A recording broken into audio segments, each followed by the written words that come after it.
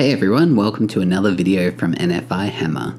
In this video, two tabletop beginners will go head to head in a 1000 point battle in Warhammer 10th edition. Alright, let's get started.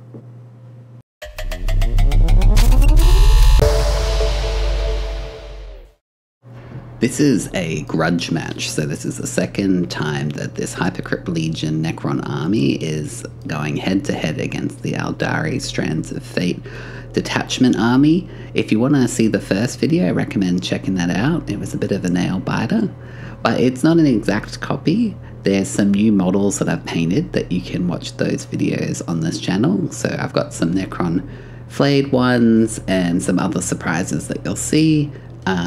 And the Aeldari army is bringing out all their best units to try and, get the win this time. So it'll be a real nail biter to see how it ends. The Hypercrypt Legion Necron detachment, I have a Plasmancer who is my warlord and a Royal Warden.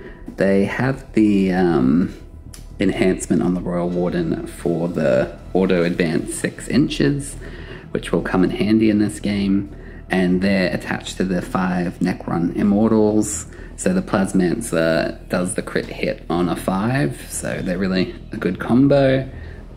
Be better if I had 10. But then over here we have the Skorpek Destroyer and the Skorpek Lord, and they've got the Deep Strike add-on onto them, so they can come in close when they're coming in from reserves, and they're starting off in reserves. And the flayed ones are these new units that I've built. They almost broke me as a person putting them together, but yeah, so trying them out. And I've also got another spider that I've been working on, so these now a unit of 2, and 3 scarab beetles that are starting in strategic reserves. Canoptic Doomstalker that does a lot of my killing, heavy lifting, and then I also have 3 Tomb Blades finally, so these guys will be zipping around, hopefully getting some objectives. And finally the Triax Stalker, which is one of my newer units. I've only played with him once. He's got a heat ray which does auto hits, which is really good for Overwatch, so interesting to see if that'll work out this time. The Aeldari army today is going to be led by Fuegan. He's with a squad, a 5-man squad of fire dragons, recently rebased using the texture roller from Dreamworks stuff. I think it came out pretty good, so I would recommend that.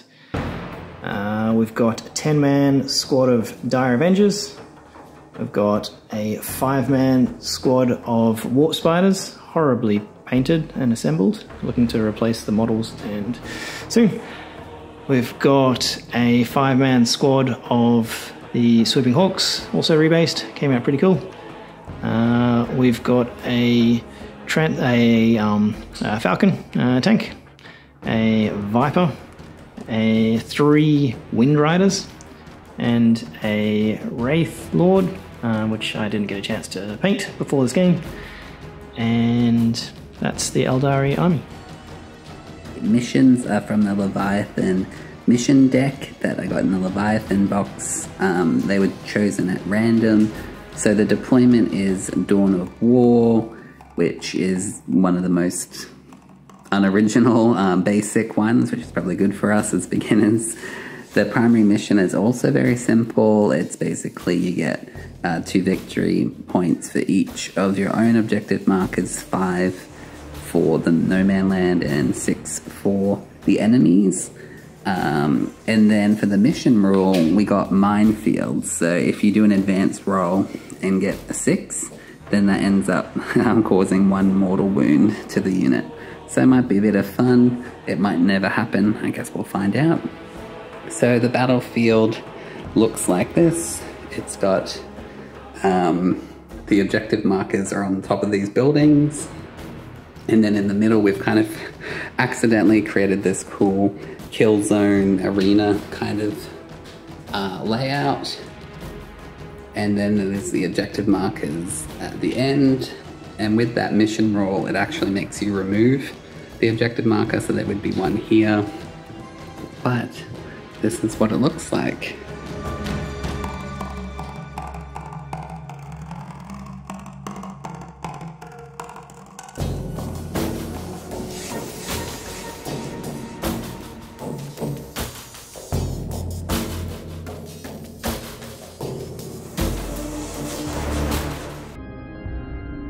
Necron Hypercrypt Legion versus Aeldari Strands of Fate. Incursion battle, 1,000 points. Beginner battle starts now. I was really happy with how this battlefield shaped out. It looks like a cool, like, kill arena style battle gladiator thing. So the deployment was pretty straightforward. We were keeping some units in reserve and, you know, just trying not to, you know, put anything somewhere that can be shot at immediately. Though I did put my Doomstalker kind of illegally on the back there. I don't think it's meant to go over the lip. Let me know in the comments if that's allowed or not. But it did also become a big, easy target for the Aeldari to shoot at. So he's positioning his units around. Interestingly, he didn't go for any really secondary objectives in this, but he did have lots of attacks at the Doomstalker, and my cap made an appearance.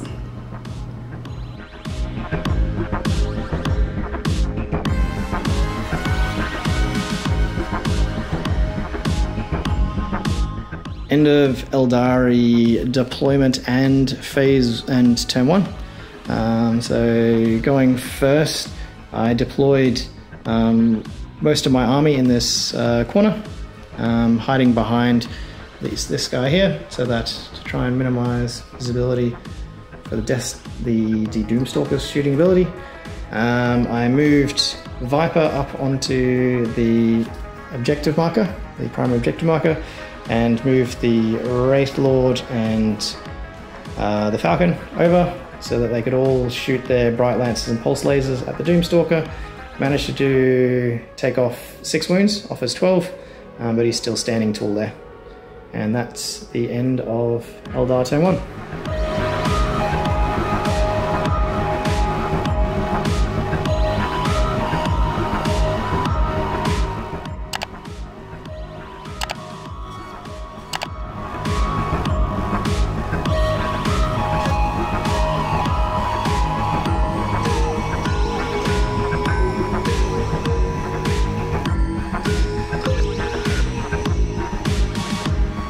Cool.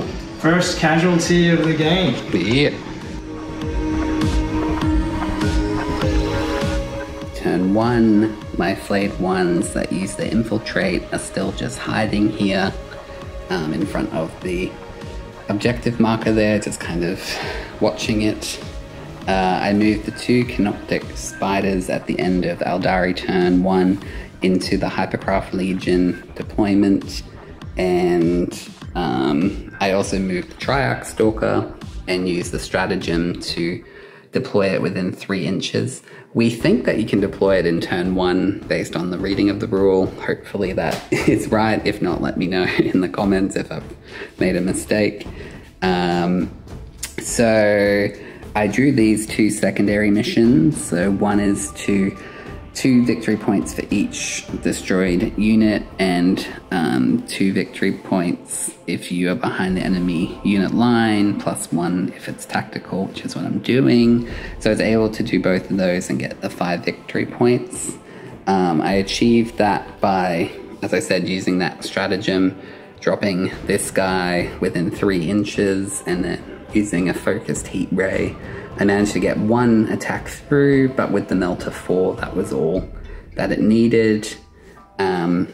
These Tomb Blades I tried to get behind enemy lines so I could get an extra 2 victory points, but I couldn't really figure out a way to fly over this and get there. I need like an advance of 6, which would cause a mortal wound of 1 and stuff, so they just did some pot shots and didn't do any damage. But other than that, I did a reanimation roll of 2 for the Doomstalker, so he's back up to 8. But other than that, that's my turn 1.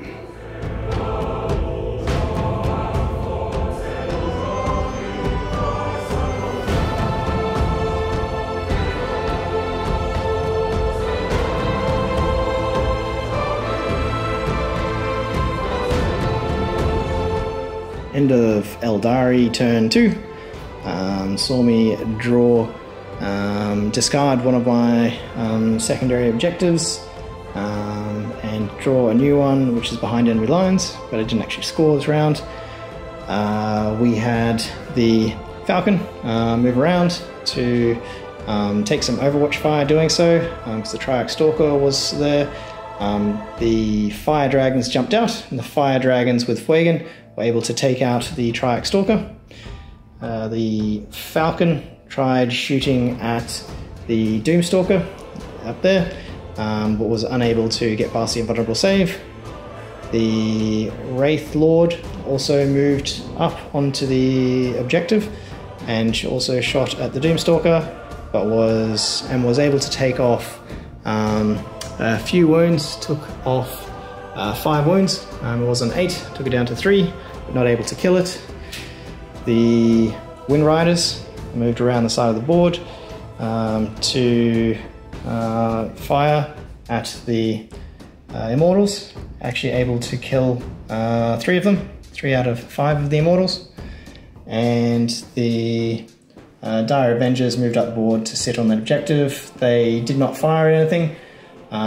They actually had the, what are they called? Scorpec Destroyers were deployed there, but I chose not to fire Overwatch on them because of my cleanse strat, secondary objective, which I claimed the 3 points for. Didn't get any primary points, and so just the 1 kill on the Triarch Stalker and a bit of damage here and there. And that's the end of Eldar turn 2.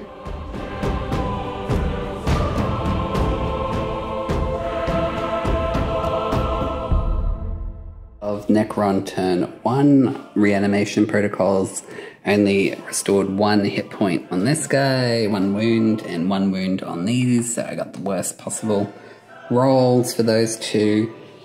I moved the flayed ones up here, and they were overwatched by your, what are they called? Dire Avengers. Dire Avengers. They did something like 30 attacks and just killed the flayed ones in one go. But then that allowed me to move these up without fear of Overwatch. So the Scorpec Lord and Destroyers managed to kill those 10. For my reinforcements, I put the Scarab Swarm here and the Tomb Blades here. And you might be wondering, why did I do that? Where is it? The reason why is my secondary missions. So I got 2 VP for each corner of the battlefield that I had, so that gave me 4 VP. And then my other one, I got lucky, and it was the tempting target. So the Aeldari had to pick between this one that I already controlled or this one that I was about to control as the one, and so he picked the one I was going to control. So that gave me an additional 5 VP. And then at the start of the round, I had this one which gave me 5 VP, and this one which gives you 2 VP. So I had a really good start with 7 VP on primary, and 16 VP, sorry, 9 VP on the secondary objectives. And for the spiders, I just deployed them here just to give the 6-inch feel no pain aura to the Canoptic Doomstalker, because he's going to get probably killed next turn. And that's the end of Necron turn 2.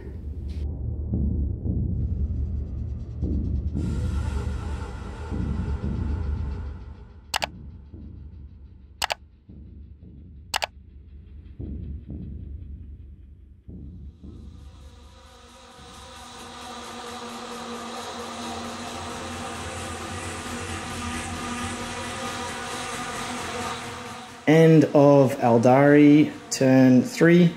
Saw the Fire Prison, saw the Wraith Knight stand ground and shoot and take out the Doomstalker, getting a fate dice as a result, so that was a good kill. Saw the swooping hawks and the warp spiders drop down. The swooping hawks took out the immortals, as in the squad, leaving the royal warden and the other leader on the table, which the fire dragons mounted up, and the falcon moved up forward to split its fire between the royal warden and the other leader, to manage to kill both of the leaders as independent models. And then the warp spiders turned around and shot back at the three tomb blades that were there, killing 2 and taking 1 wound off the 3rd tomb blade. And in terms of scoring objectives, not great. None of the secondary objectives were scored, and primary is just 1 primary there, and that's it.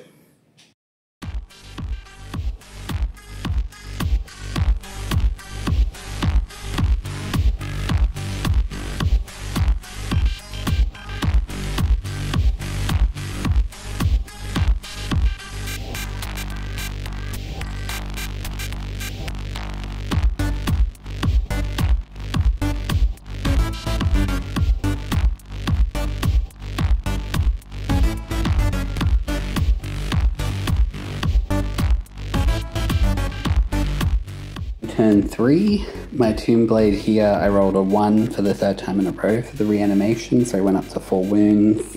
I moved him up here to try and get this objective marker, but these scorpions?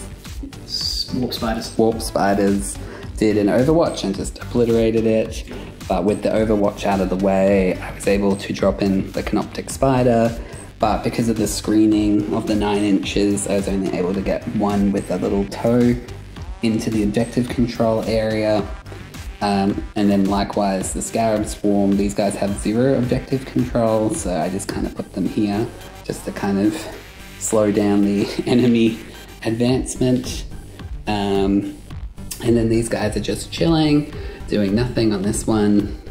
So the reason why I went all in for that was that I had the secure no man's land, so if I control 2 objective markers I get 5 VP, and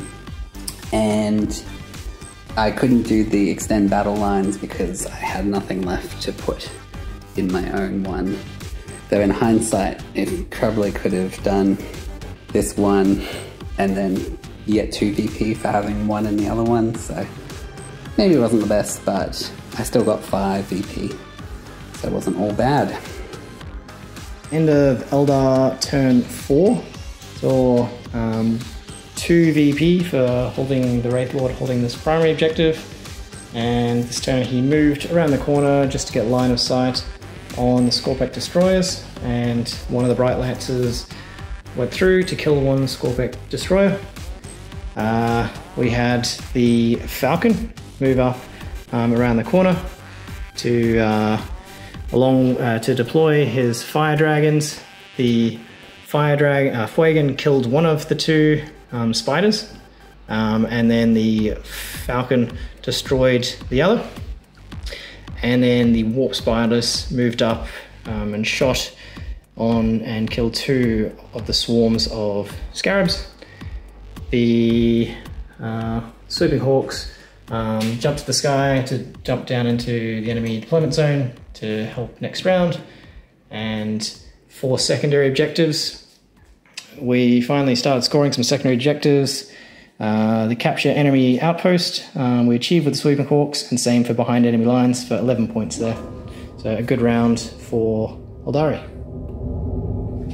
Turn 4, it's a very quick one. I just reanimated 2 wounds, which brought a dude back, so my 1 wound reanimation curse is broken. So my Scarab reanimated 3, but I was actually wanting it to die so that I only had 1 unit remaining.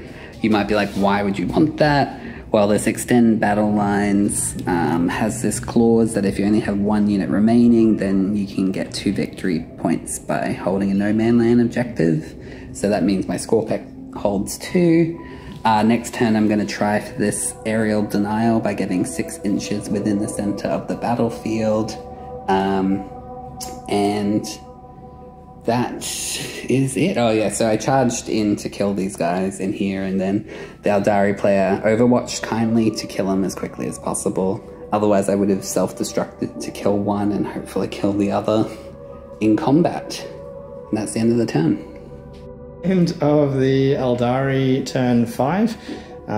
Saw the Wraith Lord stand his ground and shoot down 2 of the Scorpic Destroyers. The Falcon moved up to perch in the center of the battlefield and took down another one of the Scorpic Destroyers, leaving the Scorpic Lord the lone survivor.